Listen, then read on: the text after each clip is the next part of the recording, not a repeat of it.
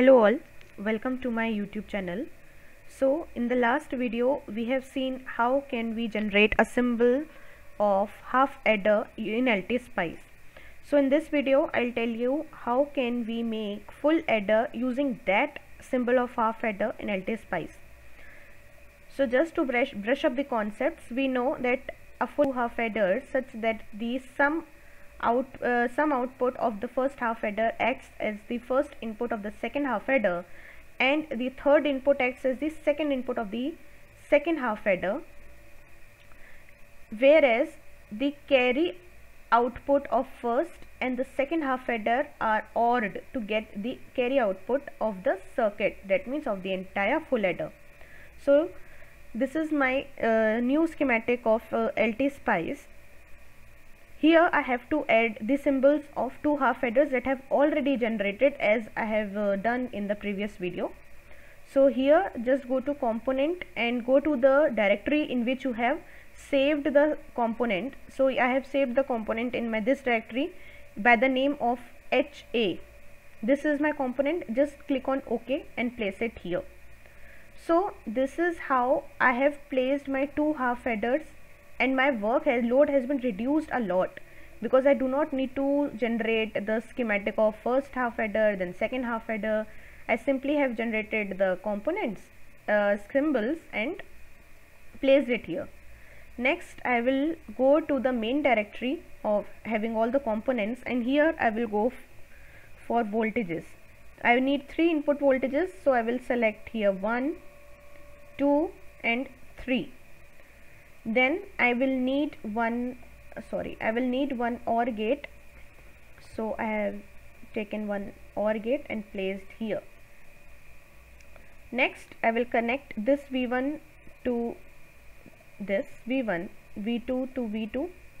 The sum of first half adder acts as the input of the second half adder. This is the third input which will go to the second half adder. Now the carry of first half adder and the carry of second half adder are ORed to generate the final carry output, and this is the final sum of my circuit. Next I will provide the ground to all the voltages, and to make this more clear I will just add the label as a sum, and the port type is selected as output and place it here. Here, and then edit this and just write carry.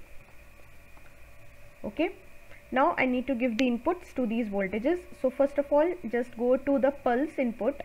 Here V initial I am taking as 0, V on I am taking 8, delay I don't want any, rise time I am taking as 5 nanoseconds, fall time I am taking as 5 nanoseconds, T on in seconds I am taking as 40, period I am taking as 80, and just click on OK. This is my input, first input. The second input, for second input the period has to be half of the first input. That means here I will take the period as 40. So V initial is 0, on 8, T delay I don't want, rise time 5 nano, fall time 5 nano, T on will be 20 and period will be 40, that is period is half of the previous one. So this is my second input.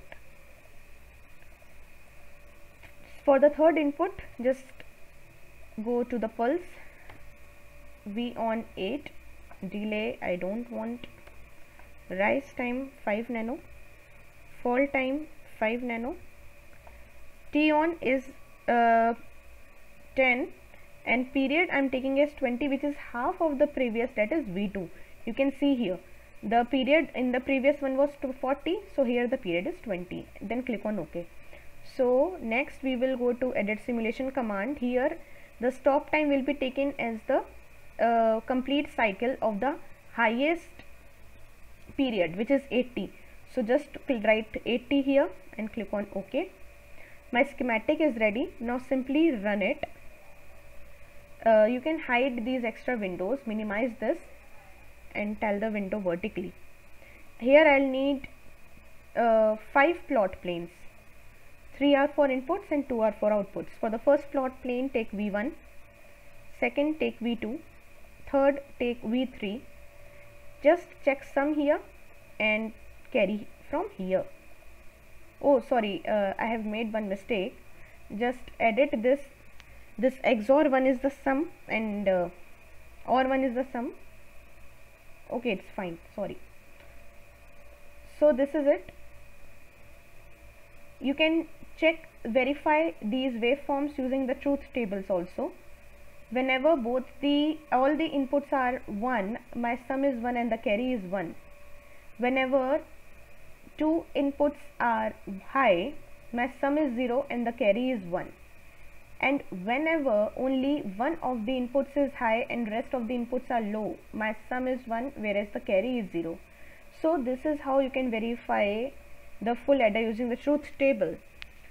So here I have made the full adder using half adders, that means the symbols that I have generated for half adder. You can post any query if you have any queries in the comment section below. Thank you.